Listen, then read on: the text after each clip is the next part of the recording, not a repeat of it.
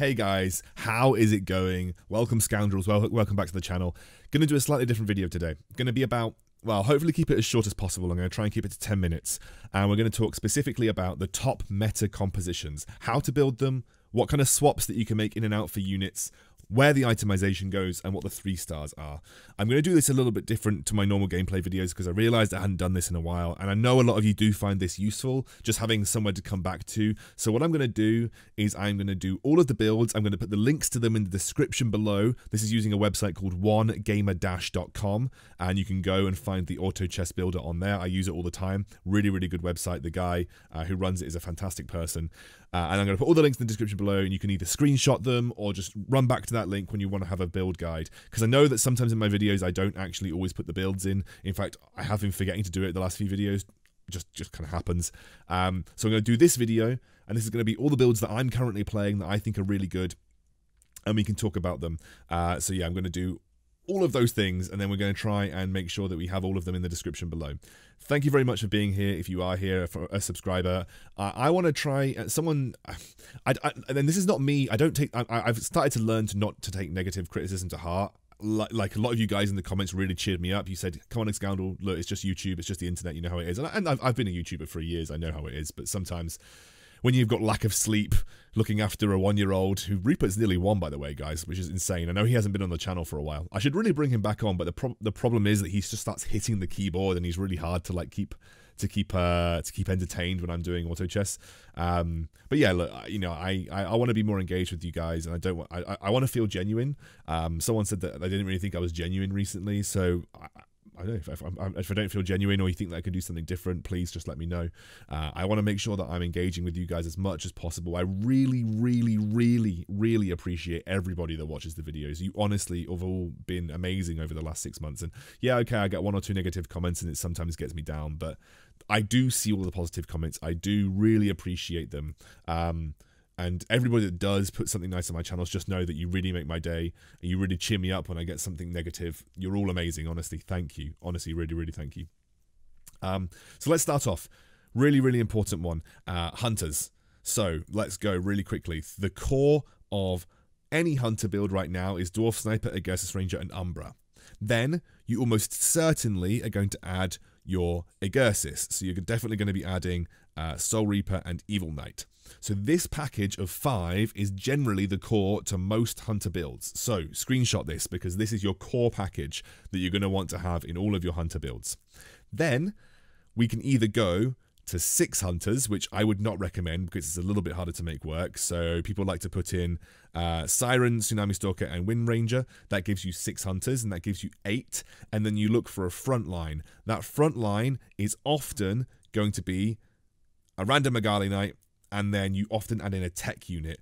Usually the tech unit will end up being something like a Dark Spirit to give you the Warlock bonus, and you end up with 4 Exercises, 2 Marine, 2 Warlock, 6 Hunters, and 2 Knights. The other way that you can build this is scrap the Argali Knight and bring in something like a Pirate Captain to give you a bit of CC, or if you're really lucky at the start of the game, you can have a God of War. So what I'm going to do is, for this particular build, I'm going to cut these 2, and we're going to copy the link as the base of the 6 hunter build. So we're going to copy that link right there.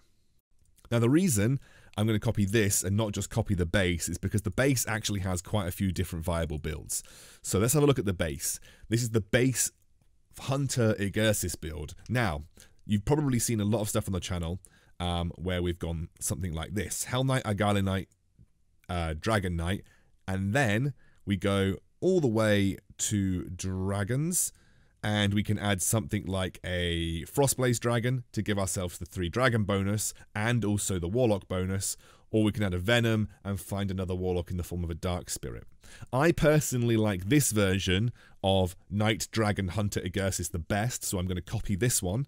So this is another really strong build that you can play off the back of this. So we're going to copy that into the notepad document as well. And again, this is at level 9, so you have space for a utility unit. The other way we can play this, and we're going to keep going into this right now, is we can kill the Dragon Knight and the Hell Knight, or we can keep the Hell Knight and take off the Argali Knight. And then what we add is we go to class, we go to Warlocks, we can add a Dark Spirit, and also a Venomancer. And this is the Hunter for Agursis for Warlock 2-Knight build, and then you can add a utility unit at the end, be a Storm Shaman, you can add a Pirate Captain, you could add whatever you like. There we go. That's another version that I'm going to put into the notepad document for you guys in the description below. This is another really, really useful one. What I'm going to do after this is I'm going to take one of these builds and just randomly show you what the positioning looks like. So this is for all Hunter builds. There's a generic positioning guide. I think there's one more. I think this is all of the composition. I might put one extra Hunter composition in there just for you guys to have a look at. So this is another Hunter composition that we're going to copy into the document. And finally, let's have a look at, let's get rid of all of these guys. Let's have a look at a more classic Hunter front line. We can have Doom Arbiter, we can have Pirate Captain, and then we could have another warrior like, let's say, Werewolf. And then Werewolf allows you the opportunity, now after this, you can go into whatever you want. Again, I would probably recommend that you get some kind of Warlock in there. So probably just the best Warlock to have is Dark Spirit, and then that gives you a really strong like warrior Hunter base. So we're going to copy that link as well. We're going to add that also in the description. So those are all of the Hunter Agursis variations right now that are all really strong.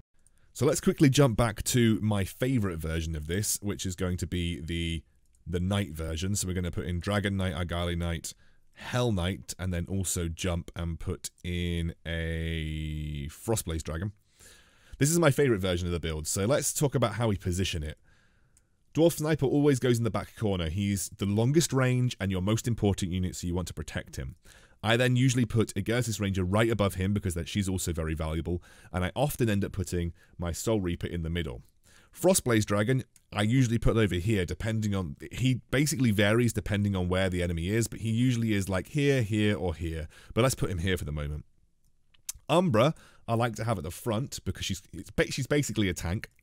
I like to have my Evil Knight and my Argali Knight there. I have my Hell Knight slightly protected, and at the back I have my Dragon Knight because he's going to immediately transform, and you can switch these guys around depending on who is stronger. So you can put Dragon Knight there, or you can put Agursis Ranger there, but I put Dragon Knight there because he's going to get the Knight bonus and he's quite tanky. This is your basic positioning for any Hunter build, and your core is always going to have your Dwarf Sniper in the corner and your front line up at the front here. This is the core way to position this build.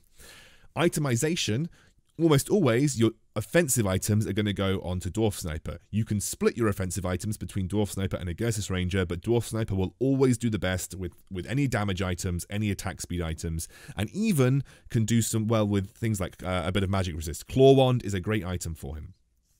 Your defensive items are almost always going to go onto your Hell Knight in this composition, but they can also go onto your Evil Knight or Argali Knight, depending on who is strongest. Usually, I give them to whoever I 3-star. If I somehow end up 3-starring my Argali Knight or my Evil Knight before my Hell Knight, I will give them to the defensive items to those guys. That includes things like Halberd, any armor, any extra defensive items that you have. If you have a Magic Crystal in this composition, give it to your Soul Reaper. It's always going to allow him to just cast more frequently. It's a great item for him. That is how itemization on Hunters works. Let's move on to another composition. So let's jump into my next build, which I'm going to immediately copy into the description link for you. This is called Wall Mages. It is an incredibly strong 6-mage build and probably one of the strongest builds in the game right now. Very tied with Hunters. It really depends on itemization. I'm going to show you one of the things that you can, some of the swaps that you can make with this particular build. 2 of the major swaps that you can make is either Winter Chiropteran out and Flaming Wizard in. I personally quite like Winter Chiropteran though, so I usually try and keep him. Or you can take that and put an Ogre Mage in if you're needing more tanks. This build doesn't really need tanks, it's all about the burst damage, and your Frostblaze Dragon generally does a lot of the slowing down with its wool. But if you have an Ogre Mage 3, I do put him in over something like a Winter Chiropteran 2, but the ideal variation of this build will be something like this, with Winter Chiropteran in there as well. I might take Shining Dragon out and put Flaming Wizard in. I just like Winter Chiropteran because it buys you a bit of time. It freezes a unit, usually one of the frontline units taking a lot of damage, and that actually just gives you a bit more time. You could also take out Winter Chiropteran and put in Shining Dragon. If you want the pure damage version of this build, this is the one that I'm going to link, but again, you can make a lot of changes here. Generally, when it comes to mages, you can do a lot of things. This was the Wool Mage composition, so I'm just going to quickly copy that as just the pure damage version of the Wool Mage. Just going to add that to my list. Now we're going to basically take everything out and talk about just mages in general. So, just mages in general is very much like a 6 mage thing. You take Flaming Wizards out, you put Ogre Mage in. This is just the baseline 6 mages. What you can do with this is change up anything that you like. I often end up replacing Flaming Wizard, for instance. When I eventually get God of War, I take out Flaming Wizard and put in God of Thunder. If I'm not playing the Dragon version, I'll keep Flaming Wizard in and take out Shining Dragon, and this gives you the non-Dragon version of the 6 mage composition. So there's lots of things that you can do with mages. Often it's best, and ultimately the best frontliner that you're going to get with mages is going to be Pirate Captain, because his stun does magical damage, and that's obviously very important. You can then also add in things like a helicopter. So a helicopter does, where is it? A helicopter does AoE magic damage, and then people obviously love to have Devastator in right now as well, because Devastator is the mixed damage that you get from physical damage. But the Wool Mages build that I've linked in the description below is just the best go-to. Let's have a look at positioning. Okay, so Tortola Elder always wants to be in the back corner, and then I like to surround him with the Source. I then add my Thunder Spirit in the middle. He's quite tanky. And then put my Flaming Wizard over to the side here. Ogre Mage jumps at the top. What I sometimes do is when I get God of Thunder, I replace God of Thunder in an enclosed position because he's very, very important. I like to put Helicopter all the way over in this corner because he has a long attack range and I don't want him to be clumped up. He also means that if they have things like Storm Shaman or other AoE, they might actually end up targeting my Helicopter. And then I put my Pirate Captain here, and we usually put Devastator somewhere in the middle over here. You can also then just extend Devastator out like this and have him on your front line, or you can just do this and put your Flaming Wizard on the outside, or anything like that. But realistically, something like this is just a good way to play your 6 mage composition. If you're going up against other mages, you're going to want to split up. In terms of items, mostly your mana items are going to want to go on Tortola Elder. He generates his mana very slowly, so magic crystals are absolutely essential for Tortola Elder. Any attack damage items are either going to want to go on your Flaming Wizard or your Thunder Spirit. Thunder Spirit has got a natural high attack speed. Flaming Wizard gets a massive attack speed boost when she casts her ability. Later on in the game, if you have excess magic crystals, you want to give them to your God of Thunder. And then any defensive items are going to want to go on your Pirate Captain mostly, but you can also give it to a 3-star Ogre Mage. Don't give defensive items to a 2-star Ogre Mage, it's a waste, but giving your defensive items to a 2-star Pirate Captain is not. Attack damage items can also go on your Helicopter if you have one, and often you don't need to give much to your Devastator. He kind of just chills in the middle of the board, and most of the time is perfectly fine. But sometimes people like to give him some armor or some magic resist just to make sure he casts his ability. Refresh Orbs are very good on Tortola Elder, very, very good on God of Thunder, and actually pretty good on Devastator as well. So that's mages, 6 mages, and I've just linked the Wool Mage build because it is just the best, but there is plenty of things that you can do with 6 mages as a base. Would not recommend going for 3 mages because they're kind of garbage. Right, let's talk about goblins, and this will be pretty easy because the best version of goblins right now is just obviously the classic 6 goblins, and then you can go and add whatever you like from here. Now, the classic editions are going to be something like warlocks, where you add in a dark spirit, and then some people like to go on further and add a Frostblaze Dragon and a Soul Reaper to give you 6 goblins for warlocks. I'm going to copy that because it's a pretty solid build. So we're going to add that to our list. We're going to have a big list of builds in the description here, guys. So goblins are very flexible, and what you can do with them is actually a lot. I could get rid of these 2, and then I could add something like Egursis. So let's have a look at Egursis. Here we could add the rest of the Egursis, which would give me Egursis Ranger, Umbra, and Evil Knight. And what this would allow me to do is make Devastator the main form of damage coming from my composition. Another way we could approach this is by killing off one of the least important units from each side. So let's just say that we get rid of Egursis Ranger, and we also get rid of Heaven Bomber, and then we can go and add our wizards. If we find our wizards, where are they? I don't know what their symbol looks like. Here we go. You can add your wizards like this, and that is going to basically achieve the same thing for you. It's going to give you 6 goblins and 4 Agursis, but you also are then going to have the added benefit of things like the Grim Touch Ultimate, and also a bit of extra demon damage. Grim Touch Ultimate is really nice for things like Soulbreaker, but you can just play it either way. I'm going to go back to the original version. Well, actually, I think this version is probably better. I actually think getting rid of those units in this version is actually superior because these 2 units are better than things like a Agursis Ranger and Heaven Bomber. So we can get that and add it into our Goblin, Wizard, and Agursis build. Another build that you can play off the back of Goblins is if we get rid of all of these and go to Goblins and add them back, is you can literally just go add them back. You can go Goblins, and then you can add Siren and Tsunami Stalker for Marine bonus, and then you can also add these 2 if you want to get extra Marine bonuses. But a lot of people usually end up sticking with the base here, and then going to Warlock and adding in a Dark Spirit, and then maybe they end up adding in something like a Storm Shaman to give you a good anti-mage Goblin build. So I'm going to add this in the description as an anti-mage Goblin build.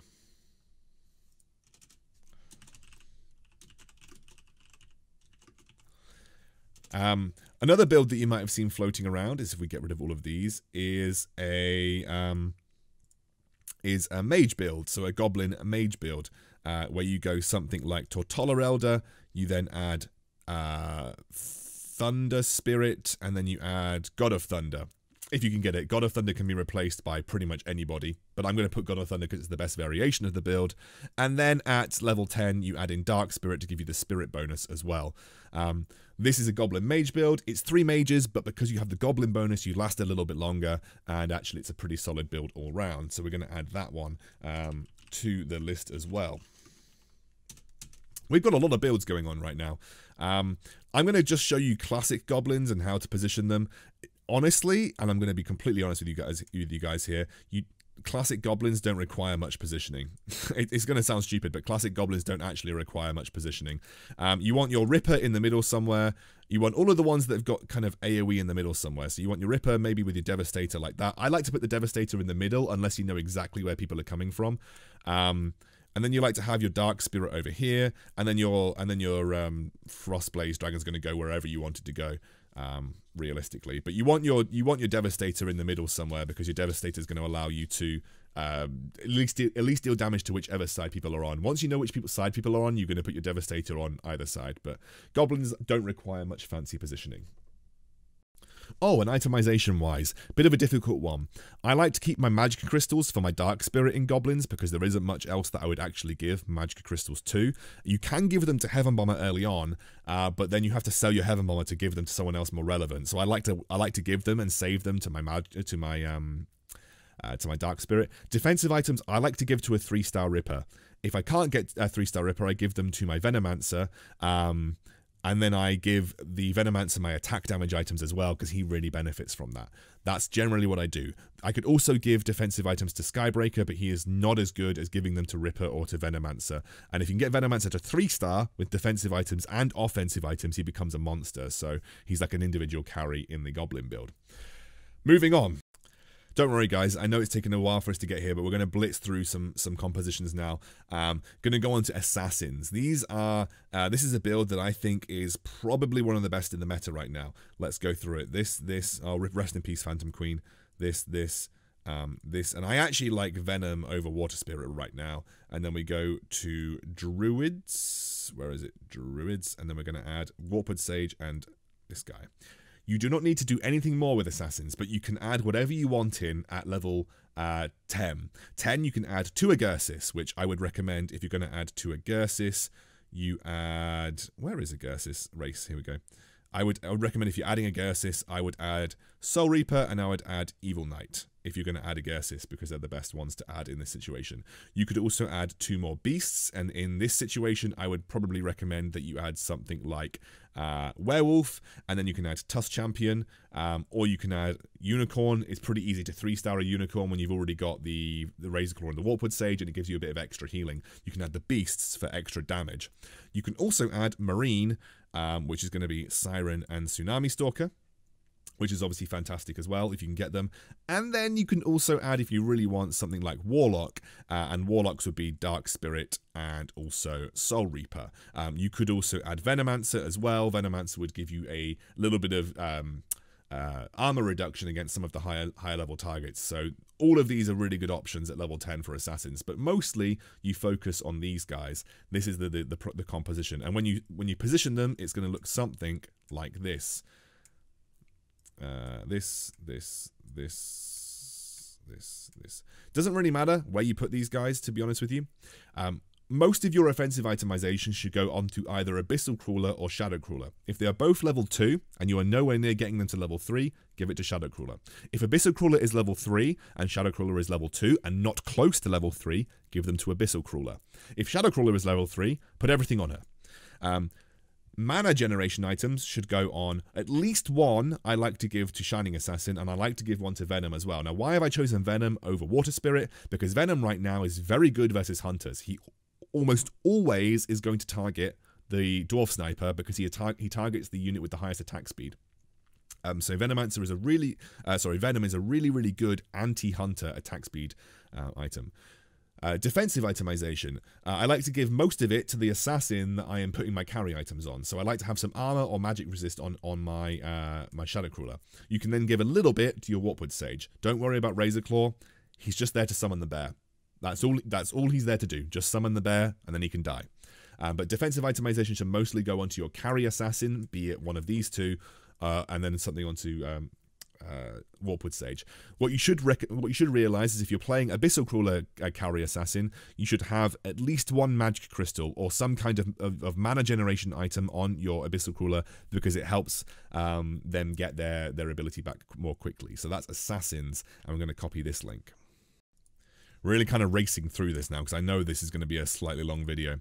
Right, let's talk about the build that I played yesterday, which was Glacier Knight. Obviously, we're going to show you the base Glacier Knight build, which is this. And if we go over to Glacier, we're going to pick up Defector, and then we're going to pick up also my Soul Reaper. So this is the base Glacier Knight build. Right now, I think this is the best variation of it, because at level 9, you can then go on and add a Storm Shaman to get the Shaman bonus, which is going to be very powerful with Defector, or, which is what I actually recommend doing, is adding in Dragon Knight and Agali Knight and getting 6 Knights, 4 Glacier, 2 Agursis, 2 Warlock. I think it's the best build versus the meta right now. You do need to go to level 10 to activate it, but it's going to give you lots of survivability versus both mages, assassins, and hunters. It can do you really well. So this is the build that I'm actually going to recommend when it comes to Glacier Knights, but if you're not level 10, remember that Dragon Knight and Agali Knight can be got rid of. There are not many variations that you can do of this build, if I'm honest with you. Like I said, you can get rid of these two, and then you can add in Shaman. You can get rid of these two, then you can add in 2 extra Warlocks to give you 4 Warlocks. The 4 Warlock builder would be something like, let's get rid of Agali Knight and Dragon Knight and add in Dark Spirit and Venomancer. I like Venomancer because it reduces armor and is a little bit better than Frostblaze Dragon in this scenario. But I always prefer just playing the Knight version, because 6 Knights gives you much more defensive capability for your Knights. So this is the build that I'm going to recommend. I'm going to copy the link of that. For positioning, it really depends. But in this current meta, I think unless you're going against assassins, the positioning I think needs to look something like this.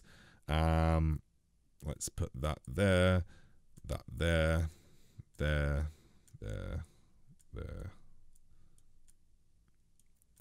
So I think the positioning should look something like this. I like split positioning versus mages. Actually, to be honest with you, I would swap these guys over because I don't want to put my 2 most important units on the same side.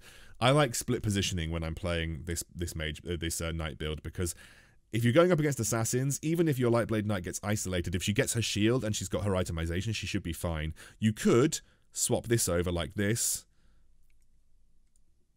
No, I actually prefer to have... You could do it something like this and have her on the more crowded side, so it takes longer for the assassins to get to her. But basically, any kind of split positioning is really good. Itemization. Everything offensive needs to go onto your Lightblade Knight. Attack speed, frantic masks, damage, all that kind of stuff. Anything defensive should go onto your Hell Knight. Your 3-star priorities should be Lightblade Knight and Hell Knight, and that's it. Just realized I haven't done the 3-star priorities for the other builds. Let me quickly run through that now. Hunters should be Dwarf Sniper at all costs. Assassins, Shadow Crawler, and Abyssal Crawler. Mages, you don't really 3-star anything. But if you're going to 3-star something, it has to be a 1-cost usually, and that's going to be something like Ogre Mage or Winter Carrot Terran. But you don't really need to 3-star anything in Mages. Just make sure you get your big carries to 2-star, like the Totola. Yeah, in Knights, it's going to be Hell Knight and Lightblade Knight. And then you can work on Evil Knight and Argali Knight afterwards. Desperate Doctor and Frost Knight as well if you get the units. So that's what I would do there. Cool. Knights. Okay, so 2 more builds to go through. One of them is going to be Beast Warrior. Why Beast Warrior over 9 Warriors? 9 Warriors is because of how prevalent mages are right now, 9 Warriors are not that good. But you can go to level 10 and add in a Siren. But I'm going to focus on Beast Warrior because I think it's just the best version of this build. Dunk, dunk, dunk, dunk.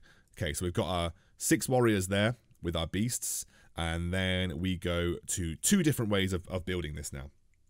What I like to do is try and get a Poisonous Worm and a Razor Claw in there. And then at level 9, I like to add Siren or Tsunami Stalker, both of which are pretty good. But I actually quite like Siren because Siren gives you the physical damage increase, which is really good for warriors. So I'm going to copy this version of the build. But just because it's kind of it does a bit of everything, and if you can snowball it, it's really good. Positioning wise, as long as, to be honest with you, as long as these guys are on the back line, it doesn't really matter. I like to put him over there. I usually put my Siren up on the side over there as well. And I usually put my Poisonous Worm behind my Razor Claw. I like to give a bit of space between my Razor Claw because I want him to summon his stuff. It's really easy. Honestly, Beast Warriors is not that hard. Itemization. Offensive itemization should go on your Berserker or on your Doom, depending on who you want to be your carry. Defensive itemization I like to give to Doom or Pirate Captain. Mana generation on your Siren or your Poisonous Worm, but I actually quite like to give it on to Poisonous Worm. And if you get a Refresh Orb, always nice to have it on your Razor Claw because of the Beast bonus. Boom, Beast Warriors done very quickly. Okay, and finally, because I kind of have to include these guys, Divinity Mages. They're not particularly good right now. I will put that out there. Divinity Mages are not particularly good right now. However, it is important to include them. Let's just go. The Source is really important in Divinity Mages. And then we can go to Storm Shaman. I like to add a... Where is it? I like to add a Devastator if I can find one. What else do we like to add to Divinity Mages? This is like the core. You've got your Mage here. You've got your Divinity. And then you add whatever you want after that. Basically anything that is good and has a good ability. Some people like to add Wind Ranger, for instance. Some people like to add Dark Spirit, get rid of the Thunder Spirit and add Dark Spirit and replace it for another Mage, which is definitely something that you can do. People like to add Siren, because obviously your Siren is going to cast her ability quickly. I think that's a pretty good spread of stuff that is good with Divinity Mages. So I'm just going to copy that link. You don't need to include Wind Ranger, to be honest with you. And Divinity Mages is pretty easy to position. You want to be flexible with your Grand Herald positioning because he essentially is the guy. He is essentially the guy that is going to copy an ability. But this is how I position them. All your mana generation and Orb of Refresh should go onto your Storm Shaman. Really, just one of the best units to have that kind of stuff on in Divinity Mages, because if he gets Refresh Orb in Divinity Mages, especially before you get your 3 gods, absolutely broken. Defensive itemization should go on to God of War. Mana generation, like I said, onto him. Skill damage should go onto your Storm Shaman, but you can also give some to your God of War, and it's nice to have a little Devastator in there as well. So that's how I would build something like this. Oh yeah, I forgot. Actually, completely forgot. Let's say we don't run Siren, and I actually don't like to run Siren. Let's go to Warlock. So there we go. Desperate Doctor and Soul Reaper. This is probably one of the more common ways of building this composition. And I'm actually going to use this one to copy. You get your Warlock bonus as well. This is the one that I'm actually going to put in the link description below. You don't need to give anything to these guys, but they give you the Warlock bonus, which is really nice. So there we go. Right, I think that's it. That's every composition that I want to include. I'm not including Feathered. One second, I'm just getting a call. Hey guys, sorry, I got a phone call there. But there, to round out, those are the builds that I want to suggest for the meta right now. I've linked them all in the description with all of the links to the Gamer Dash website. Enjoy. This is a slightly different type of video, and I hope it's useful for you. I'll also put timestamps with the builds in the description below, as well as in the comments below as well. So enjoy.